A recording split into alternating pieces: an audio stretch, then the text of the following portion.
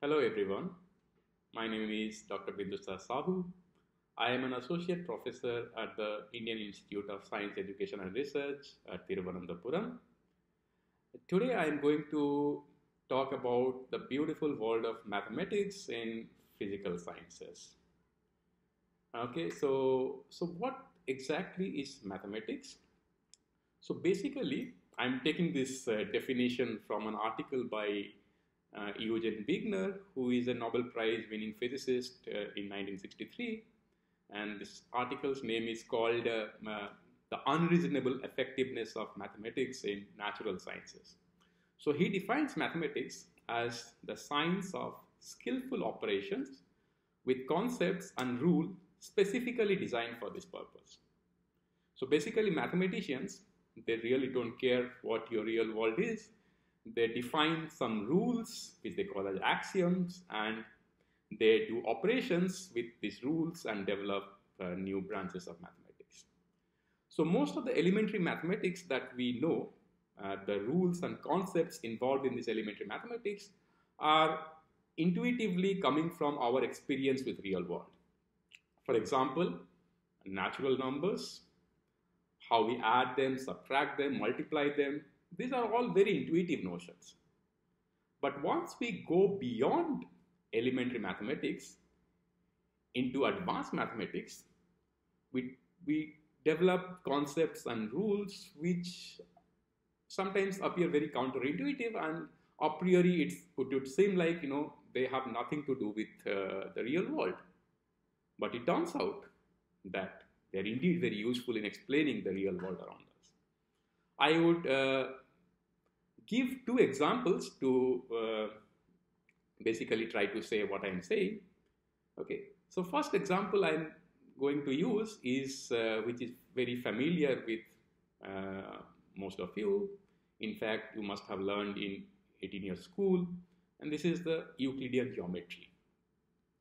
So as you know, if you have studied like if your 9th standard or 10th standards mathematics syllabus, it is there, is something called Euclidean geometry.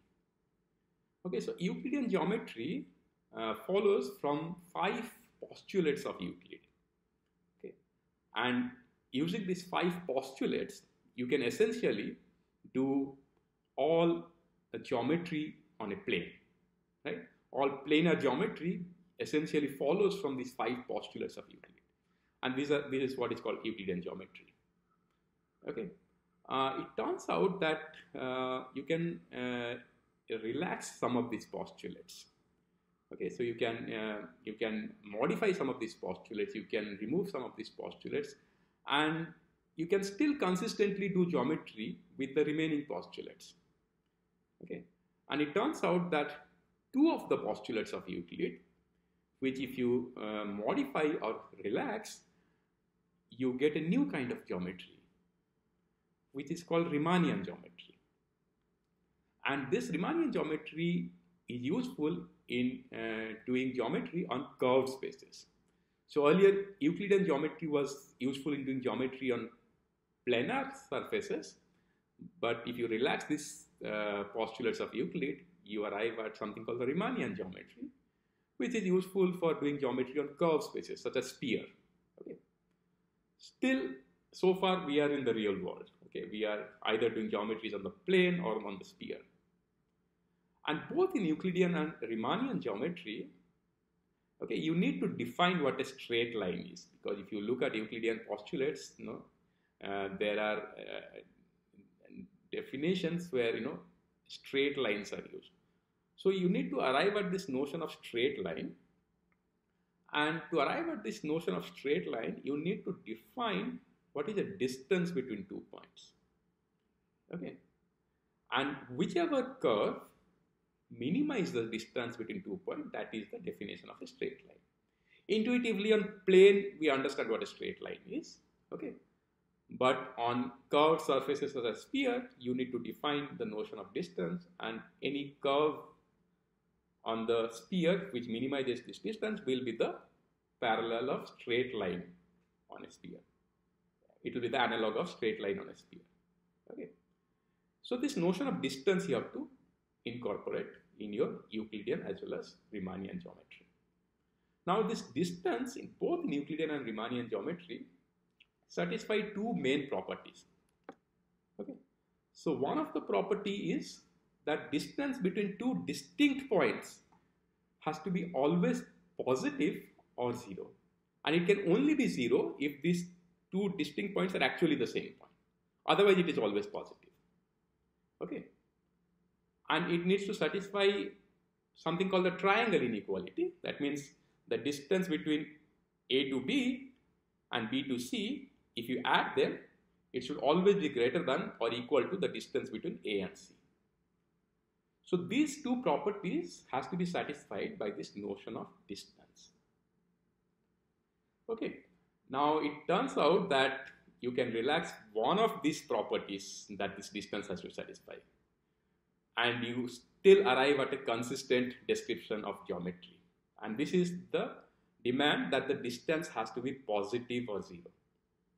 You remove that postulate from your geometry, you can still do geometry consistently. And such geometries are called pseudo-Riemannian geometry. And in pseudo-Riemannian geometry, distance can be zero or even negative between two distinct points. It's very counterintuitive, right? Indeed it is. And a priori one might think that such geometries are useless. They have no use beyond abstract mathematical world. In physical real world, you don't have any such geometries. But it turns out that these geometries are actually useful in our physical real world. So I bring to your attention one of the biggest discoveries of 20th century, which is this Einstein's general theory of relativity. Okay. So Einstein's general theory of relativity talks about gravity, okay, and the properties of this force called gravity, okay.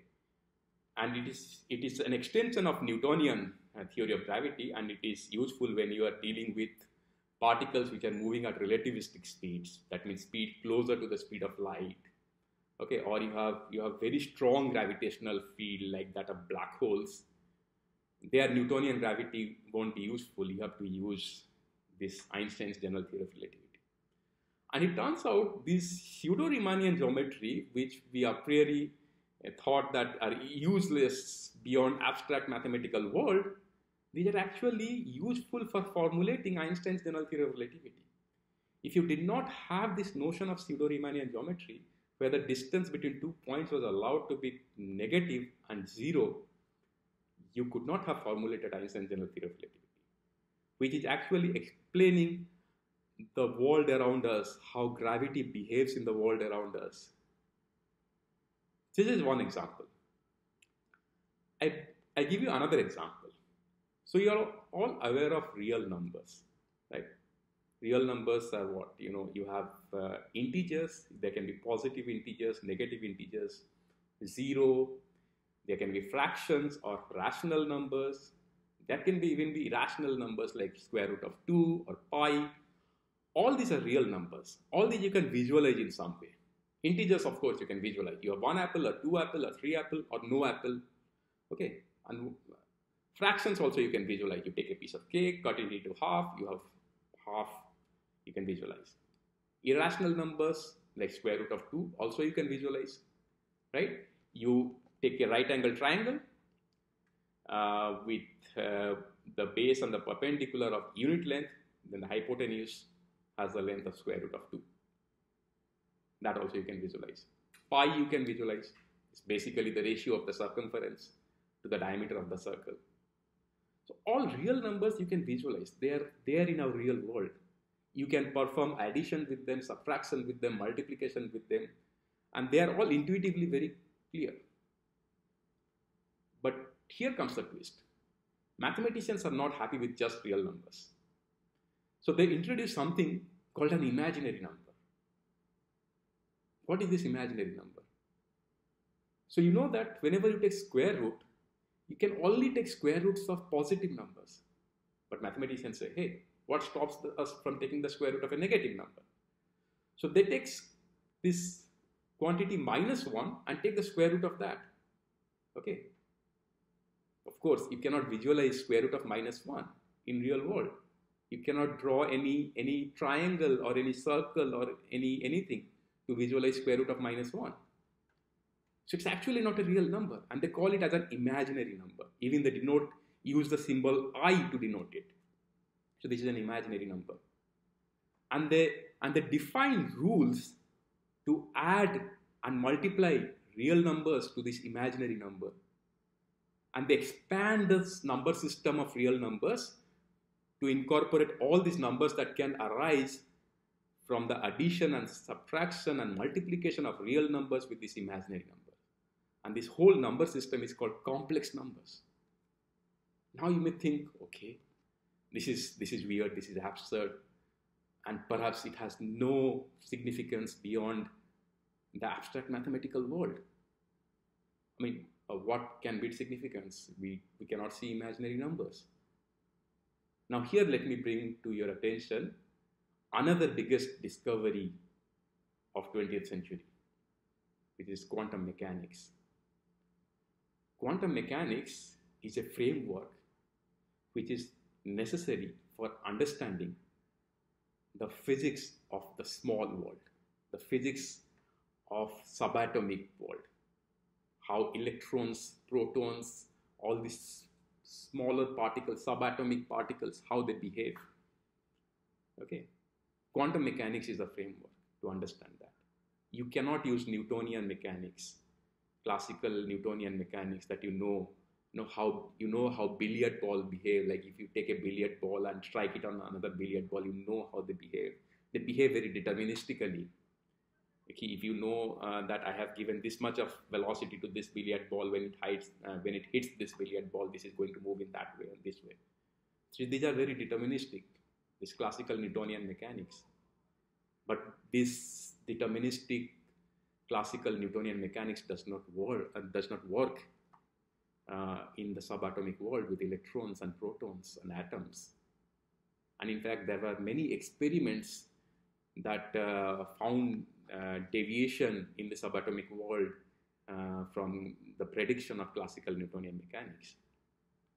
And therefore, an entire new framework had to be developed to understand this subatomic world. And that is this framework of quantum mechanics. And it turns out that without complex numbers, you cannot formulate quantum mechanics. I would not say impossible, but it's difficult to formulate quantum mechanics. And entire quantum mechanics is formulated on complex numbers. So you see that this number system, which we thought of as totally absurd and useless beyond abstract mathematical world, actually is useful in a framework of quantum mechanics. There are many other physical theories where also complex numbers are useful, but I'm giving you this example of quantum mechanics because it is one of the biggest discoveries of 20th century. Now you can say that, but how is this general theory of relativity or quantum mechanics even useful to us, for common people like us? How does it matter if general theory of relativity or quantum mechanics was even discovered or not discovered? Does it really matter to us? I would say that yes, it matters to you. So you have GPS in your phone with which you navigate around in the city. Without Einstein's general theory of relativity, you could not have had GPS in your phone. Yes. And you could not have had that luxury of navigating around the city with your phone, the GPS in your phone. So yes, it matters to you. Without quantum mechanics, which would have been impossible if there was no complex numbers, we could not have perceived this idea of quantum computers, which is going to revolutionize our technology. So yes, it matters to you. So you see how abstract mathematical concepts like pseudo-Riemannian geometry or complex numbers turn out to be useful in developing technologies that is changing people's life. So with this, I would like to motivate some of the young minds in the audience to take up, to plunge into this beautiful world of abstract mathematics and physical sciences and do something good for the society. With this, I would like to conclude. Thank you.